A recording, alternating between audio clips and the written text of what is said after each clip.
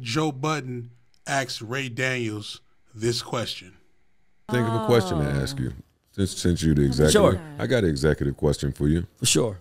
What do you think about podcast publishing? That's the question.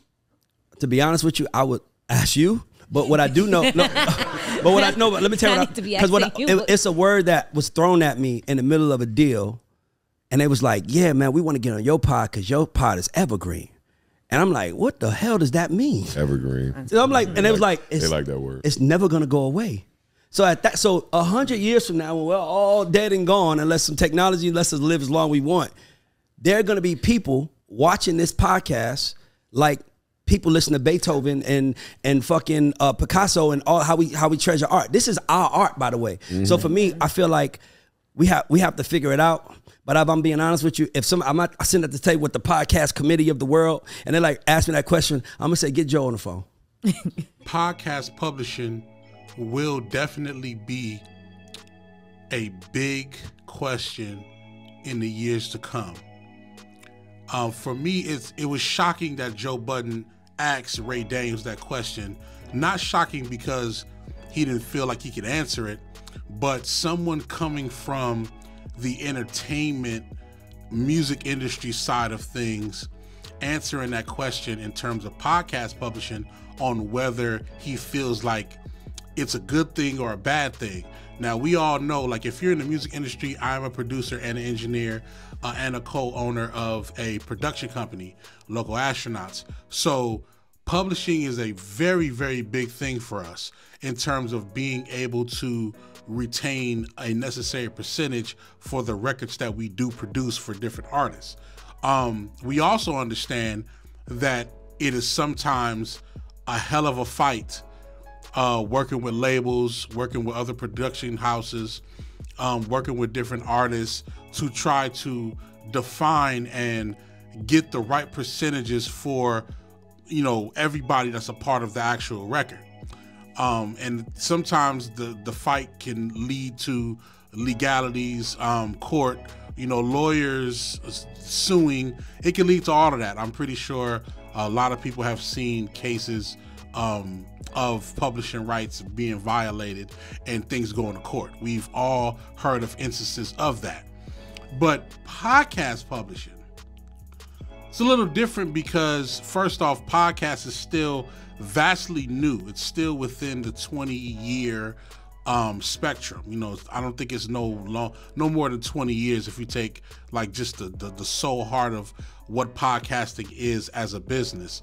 But at the same time, it's something that we do need to continuously look into.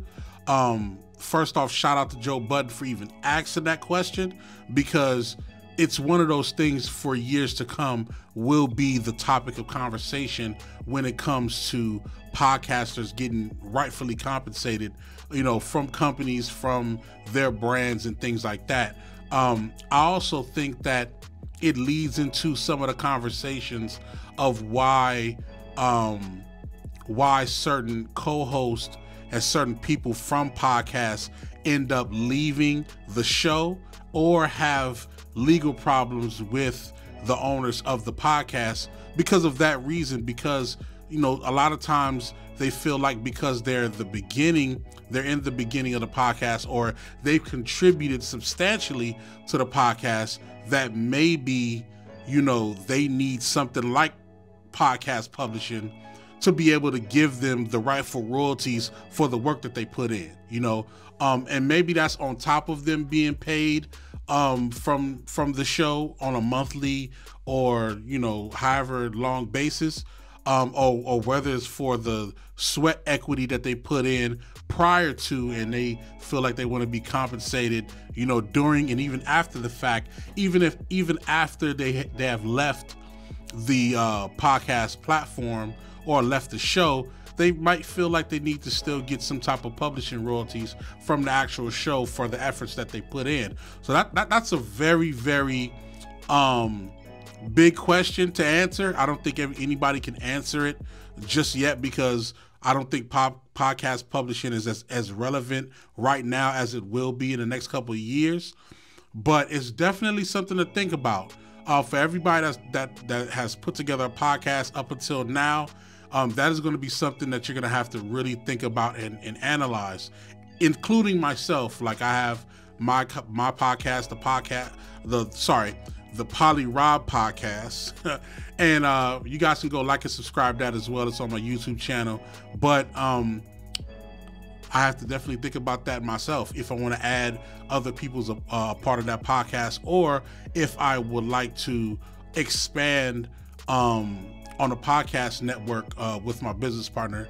And we have to explore those elements as well. You know what I mean? So I want to hear y'all thoughts on it. I want to hear what y'all think about podcast publishing and what it should consist of, what it should entail, and if it's really a thing that's going to be for the near future. You know what I mean? I want to hear what y'all got to say about it. Shout out to Ray Daniels for his podcast. You know what I'm saying? Ray Daniels is a very influential executive and producer in this music industry.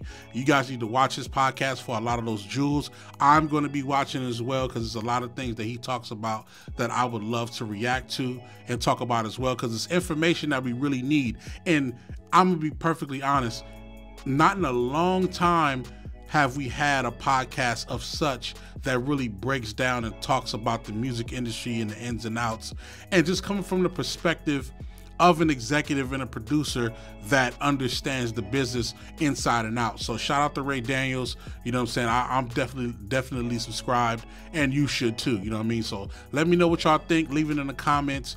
I'm like 7 subscribers away from 500 subscribers. I'm like 7. I'm at 493. So hopefully after this video, you know what I'm saying, you guys will help me get to that 500 subscribers. I'm trying to get monetized, and I hope I'm bringing you the content that y'all want to hear. I really appreciate y'all, man. We're going to keep it rocking. We're going to keep it rolling. And y'all already know what it is. Work low.